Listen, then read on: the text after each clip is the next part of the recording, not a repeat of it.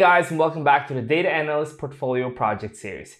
In this episode, we're going to take our marketing data to the next level by enriching it with sentiment analysis using Python. We'll start by connecting to our SQL database to fetch the customer reviews data, and then we're going to perform sentiment analysis using a library in Python, which I'm going to show you guys how to do. By the end of this video, you'll know how to add valuable sentiment insights to your marketing data, which will help in making more informed business decisions. If you haven't watched the previous episode or set up your practice environment, then make sure to check out the links. You'll find everything that you need to know in the description. Let's get started enriching our marketing data.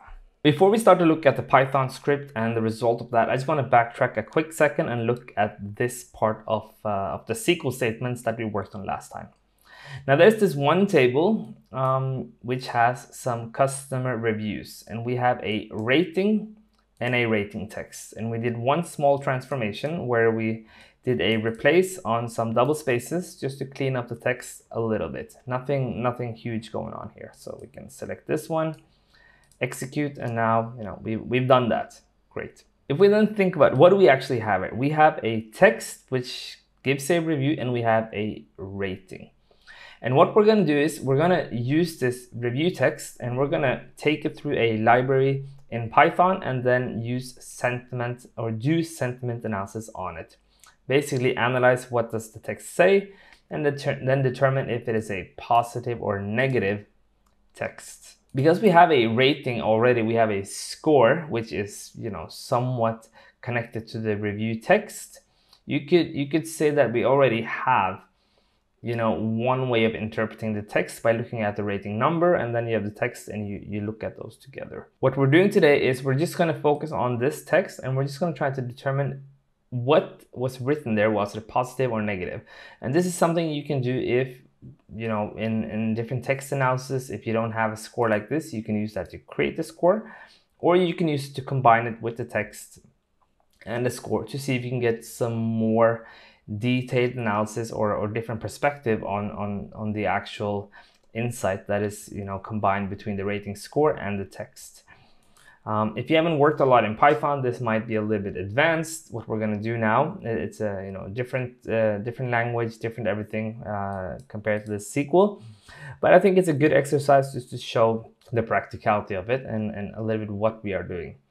So we are doing the transformations, we're doing those in SQL. We're going to later take that into Power BI. There's now going to be one transformation step, which we will do in Python, which is the sentiment analysis. And then everything will come back together as a data model in Power BI. We can then move on to the Python script. Like I mentioned, I'm using Visual Studio with a Python extension. You might use a different editor, but this is the one that I use when I work with Python. I've used this for other things and I'm quite comfortable with this one. But let's take a look at the script. It's not super long, but let's just try to break it down together. I've added a lot of comments so that it is easier to follow what is going on in the different sections. I recommend that you guys check the description. Link to this script is there. It's on the GitHub, and then you'll find everything that you need there to be able to follow along. And what we're going to do is it's going to output a CSV, which we will use later. And this together becomes the transformations we did in the previous episode with this CSV file becomes the data model that we're going to use in Power BI in the next episode. The first part that I've commented out here is just the installation commands for these different packages. You'll do that down here in your terminal. I've already done it, so I'm not going to do it again, but we have pandas, nltk. This is where the sentiment analysis part comes in. These are more SQL based stuff, one to connect to a database. And this is also another one, which I think is useful to just have. So we start by importing some stuff that we need to use, and then we're going to apply that with some different function. We download a part from the sentiment analysis package from nltk, and again we'll apply that when we go further down. So the first part that is important to just notice here is that we're creating a data frame with a SQL statement. So we're defining attributes to be able to connect to the database instance that we have, and then we are saying give us these columns. And notice in this statement I haven't done any transformations. I'm just saying give me the columns. and that's going to go into the data frame, and then we close the connection. Like I said, I've tried to add these comments. It should be fairly straightforward with these comments, what is going on, especially in this part. So that's the first part. Then we're gonna get that into a data frame. So this is the return, this is the name of the function that we defined, and that goes in here. Customer reviews under customer underscore reviews underscore df for data frame, fetch that data from the SQL database, as I've said here. Now again, if sentiment analysis is a little bit new for you, we are trying to determine if what is written here is positive or negative. That's the only thing we're trying to do. And then you can see that what we're going to do is that we're going to use a function here to kind of determine what is the grade of positivity or negativity in the text written. So you can see here that it's going to return a score between -1, which is most negative, and 1, which is most positive. So this is also another function. So what we're doing, we're just creating some functions now in the beginning, and then we will apply that to some of the data. So you can see here, same thing, a function to categorize sentiment using both the score that we get from this part and the review rating, which is this column right here. So I'm trying to figure out, I'm trying to create like a combination which says, there's a positive sentiment score and the rating is positive, then it's a high rating and positive sentiment. That goes as positive. We have neutral rating with positive comments, mixed positive, mixed negative, negative, mixed negative, mixed positive, etc. There's a lot of different combinations here. I was just trying to see if I can make the analysis based on both the rating and the text, what it says, in case there are a little bit of mixed signals, just to see that. And this is one way where you can add a little bit of enrichment to the data using Python to make it maybe a little bit more detailed. That's often what you do when you do stuff in Python. Like there's so many different libraries, there's so many different things you can do. Sometimes it's just something to one column or to a couple columns to pull out a category or something else. But that is the example right now. So there's a function for that.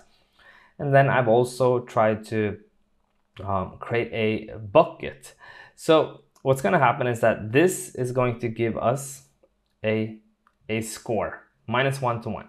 This is going to give us a category, a column which categorizes it. We'll take a look at this soon. It'll be easier then, but just try and follow me. And this is going to take the score that this is going to output. This is going to take that and then only based on the sentiment determine if it was a positive, strongly positive, mildly negative, strongly negative sentiment. It's only based on what is in the text, and it will create a category out of that, which gives us a little bit more, possibilities to analyze purely the text without taking into consideration the review score.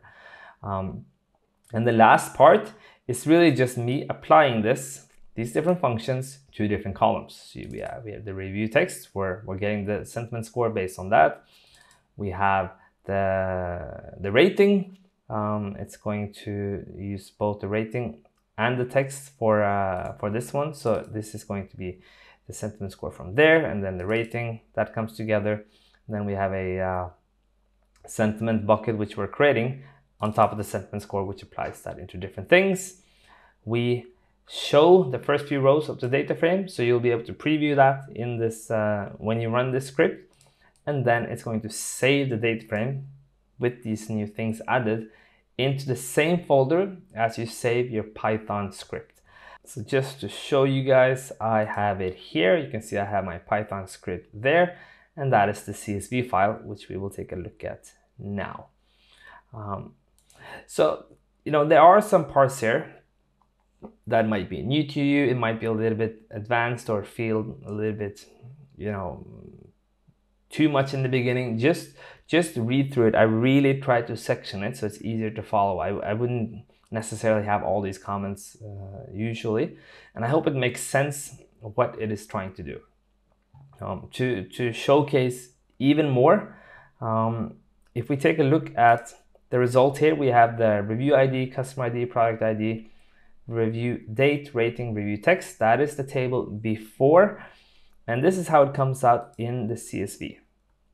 So now you can see, let me zoom in for you guys. We have the same columns, but these ones, let me mark them off. These ones are new. Sentiment score, sentiment category, sentiment bucket. That is what is being generated based on these ones.